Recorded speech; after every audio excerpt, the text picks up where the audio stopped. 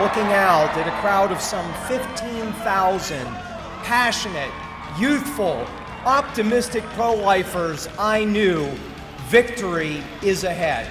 We're making a difference. This is the most important event in Ottawa and Canada every year. This is the pro-life movement, is the youth, and if we can get youth excited and get youth educated, we will change this law, and I think it all begins with these students. We have rights for trees and plants and animals, but we don't have rights for unborn children. So we're basically here to fight for what we believe in, which is to end abortion in Canada. They're not just robs of flesh, they are human beings, and I realized that we can't do this. We absolutely cannot do this. I experienced an unwanted pregnancy when I was 19, and this is my daughter, Liberty, right here.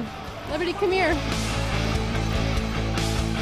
Truth, life, love. That's why we are here. With your yes, this truly will be a day in the history of Canada, a day that will forever mark the beginning of the end of abortion.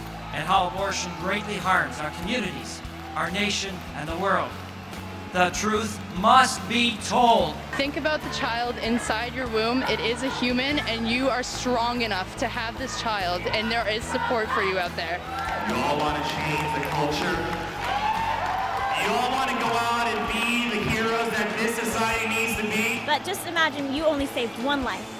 That life is of inestimable worth. It's so valuable, and that in and of itself is enough for you to dedicate your life to this cause. You carry the hope of the future in your hands. Will you commit today to do everything you can until that day when abortion ends in Canada and no more women cry and no more children die?